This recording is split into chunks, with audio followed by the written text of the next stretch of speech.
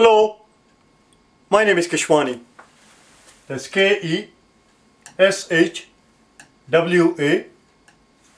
Keshwani.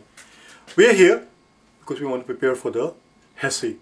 We have been solving math problems out of this book here, the HESI Admission Assessment Exam Review, the 3rd edition. If you do not own this book already, purchase one immediately. You're going to need it.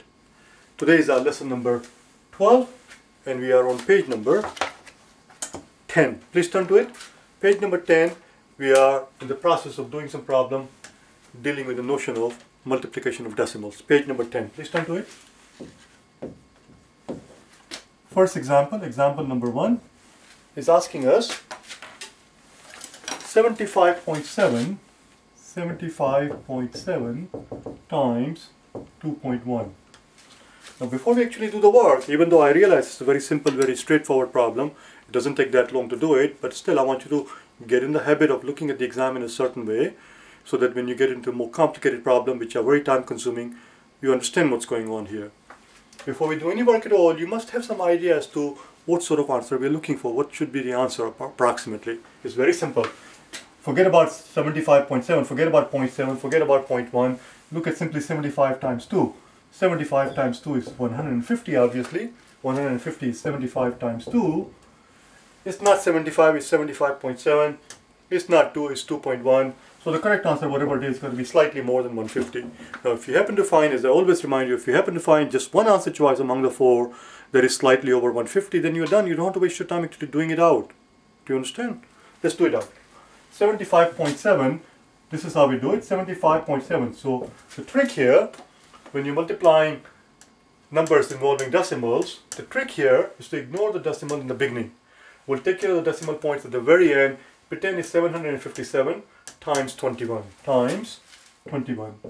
And when we get the answer at the end, we'll deal with the decimal. And this is where it comes in handy, knowing what you're looking for. We're looking for something over 150 so that it helps us locate our decimal points also.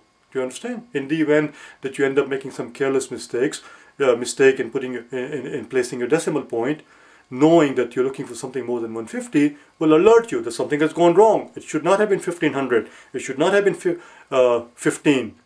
It should be about 150. Let's see. We have to multiply by 1. 1 times 757 is just going to be 757.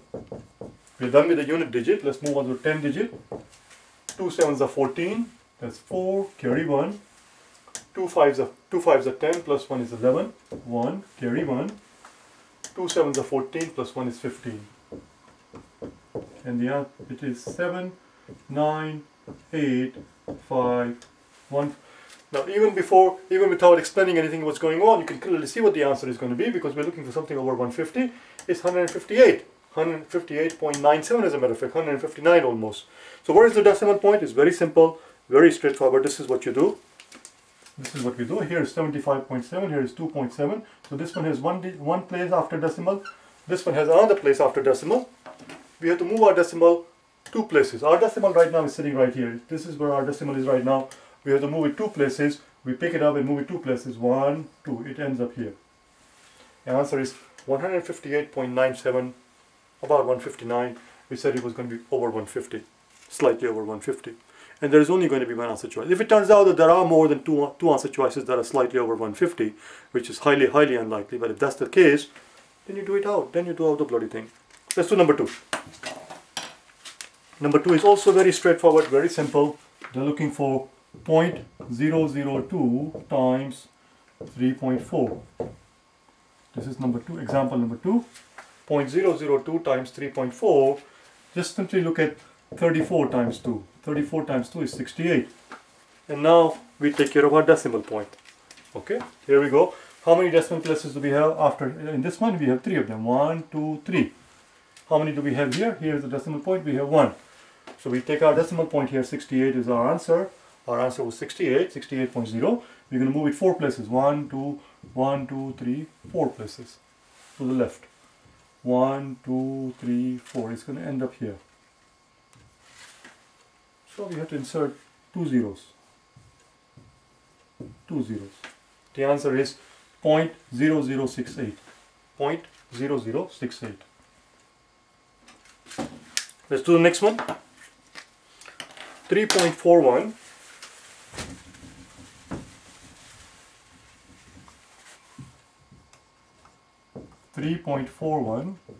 times 7. 3.41 times 7. Now the reason why we did not bother to do the approximation here is because it was too simple. It's just 34 times 2 is 68. And you move the decimal places. Here, let's do a quick approximation before we begin our work. We are given 3.41. Let's pretend that it is 3.5. I was about to say let's pretend that it is approximately 3.5. That'll be a silly thing to say, because it is approximately 3.5. We don't have to pretend. It is approximately 3.5. What I meant to say is that let's pretend that 3.41. Let's pretend 3.41 is 3.5, or let's approximately 3.41 is 3.5. So what we have is 3.5 times 7. Will you be able to do very quickly what 3.5 times 7 is? This is how we do it. 7 times 3.5. Break it up. Break up the 3.5 separately. 7 times 3 is 21 plus 7 times a half. How much are 7 halves? Do you know how much are 7 halves? Let's find out, shall we? How much are 7 halves? Well, we know that 2 halves make a 1. 2 halves make a 1. If I have 4 halves, that's a 2. If I have 2 more halves, that's a 3. 6 halves make a 3, which makes perfect sense because this is 6 halves. 6 halves make a 3 because 6 divided by 2 is 3. 6 halves make a 3, therefore 7 halves. This is going to be 7 times a half. Right here is what we're doing. We did 3 times 7, now we do 3 times half. 3 times a half. 3 times half is 7 halves. 7 halves is simply, we know 6 halves are 3. 6 halves are 3, 7 halves is 3.5. So it's going to be, the answer is going to be approximately 24.5. Answer is going to be approximately 24.5. Is that an overestimation or is that an underestimation? Can you tell? It is an overestimation. This is an overestimation. Why is it an overestimation? Because we do not have 3.5, we do not have 3.5, we have 3.4. We are rounding we are pretending that 3.4 is 3.5. This is an overestimation. That tells us that the correct answer, whatever it is, because this is an overestimation, that tells us that the correct answer, whatever it is going to be slightly under it. So we put a negative sign on top. Negative sign reminds me, let's erase this part so we don't confuse. The negative sign on the top reminds us, this negative sign on the top reminds us that correct answer, whatever it is going to be slightly less than 24.5. In the event that you find two answer choices, one slightly more than 24.5, one slightly less than 24.5, you need to know which one to pick. That's the whole point. You want to be able to identify the answer without actually doing the damn thing out. Let's do it out. 341, we're going to pretend it is 341 times 7. You have to know your times table. As I keep reminding you, you must know your timetables. And if you want to learn your timetables 1 through 12, this is what you want to watch. Basic Math, day 1 through 12 will help you memorize your timetables from 1 through 12. This series right here, Basic Math, it goes all the way up to 200. You don't have to watch all of them. Just watch the first 12 to learn your timetables. You have to know your table of 7. 7 ones are 7. 7 fours are 28. 8, carry 2. 7 threes are 21, plus 2 is 23. Now we take care of our decimal. Now we're going to go and take care of our decimal. This guy doesn't have any decimal places. This is just 7. Here we have decimal and then 1 and 2.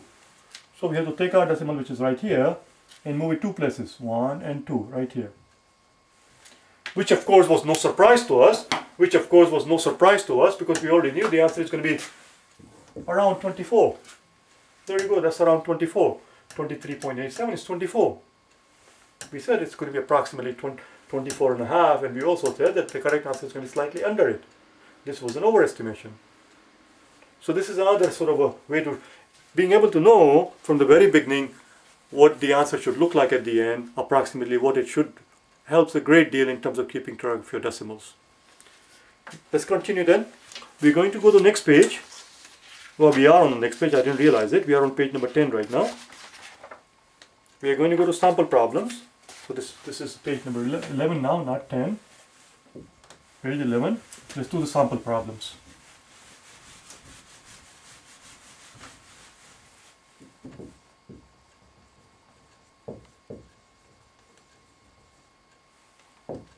Now listen carefully.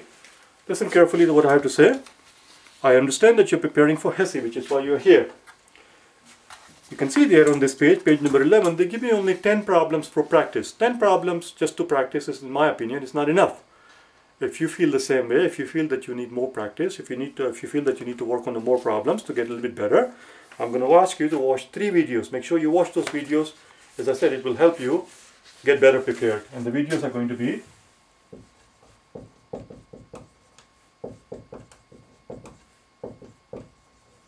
days 8, 9 and 10. Sorry.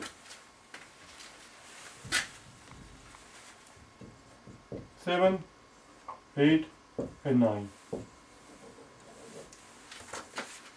Just type in TEAS math, TEAS math, day 8 or day 7, day 8, day 9. Watch those 3 videos.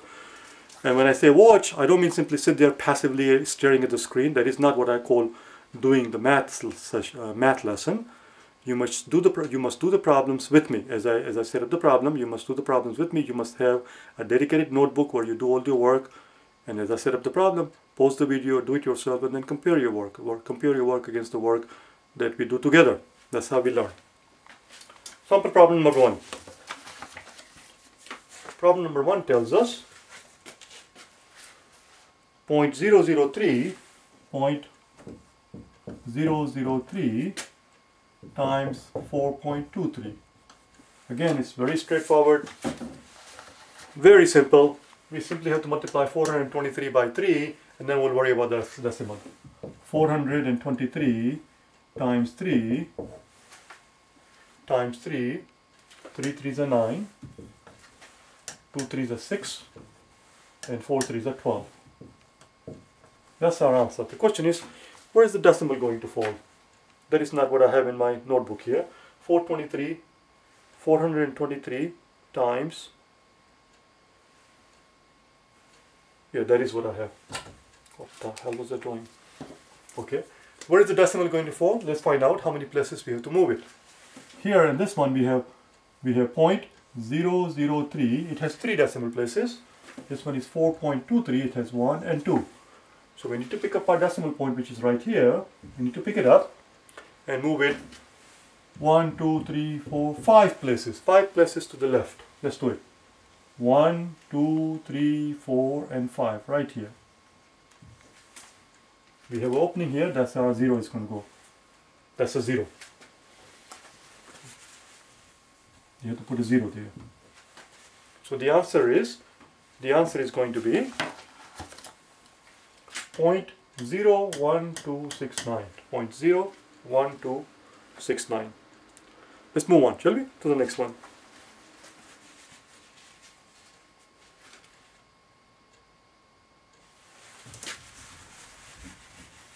Number 2.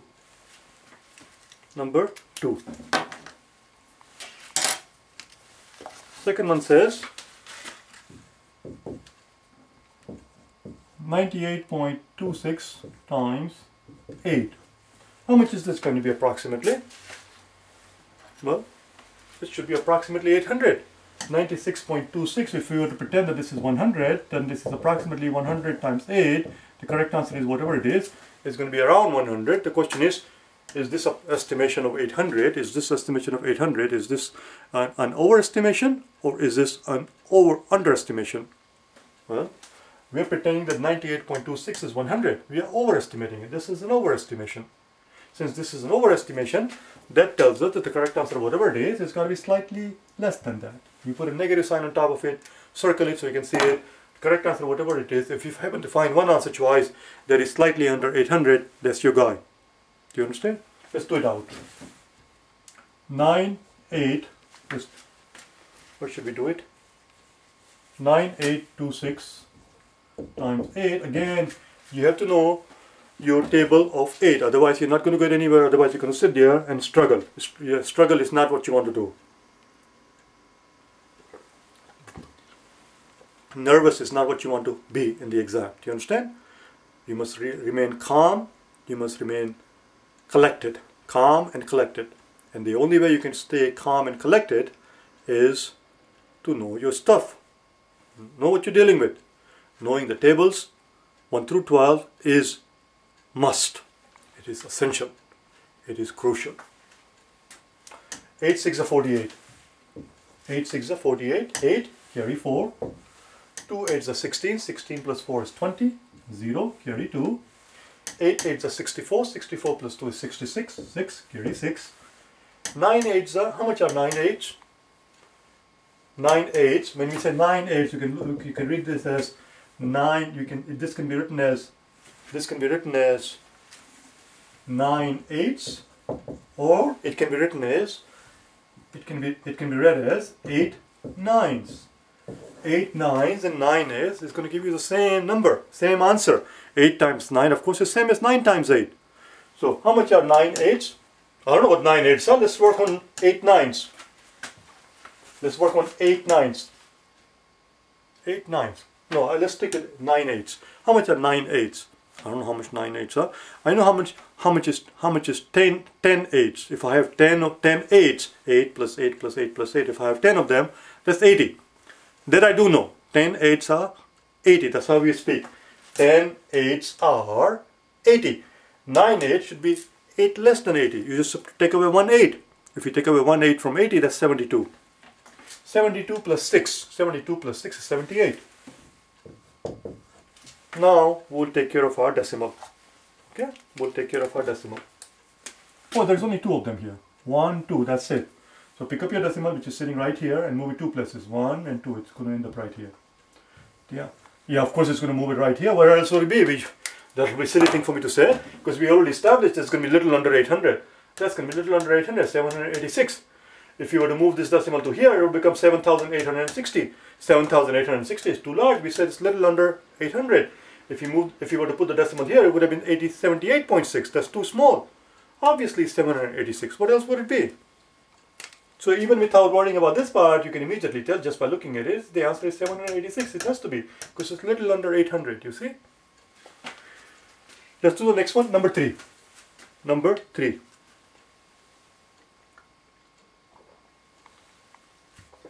.03 8.03 times 2.1 Again, before doing any work at all, you should be able to estimate immediately. You should be able to tell yourself what you're looking for. It's very simple. It's just 8 times 2. 8 times 2 is 16. It's going to be approximately 16. But approximately 16 which way? Approximately 16 as in a little bit more than 16, or approximately 16 as in a little bit less than 16. In other words, we must be cognizant whether this is an overestimation or an underestimation. Let's find out, shall we? It is 8.03. We pretended it was 8. But that's an underestimation. We are underestimating it. 2.1. We are pretending it is 2. That's also an underestimation. Since we are approximately both numbers a little bit down, this represents here an underestimation. Therefore, that tells us that the correct answer, whatever it is, since this 16 is an underestimation, that tells us that the correct answer, whatever it is got to be slightly more than 16. Slightly more than 16. Put a plus sign on top of it and put a circle so you can see it easily. Let's do it out, shall we? 803 times 21. Times 21. And if it bothers you by putting this multiplication sign here, that's not what I meant to say. Let's go here. 803 times 1 is just 803. That's very simple. We're done with the unit digit. We're going to start at 10 digits, so we hold the unit digit. 2 times 3 is 6. 2 times 0 is 0. And 8 2s are 16. There you go, 16. You see, 16.8.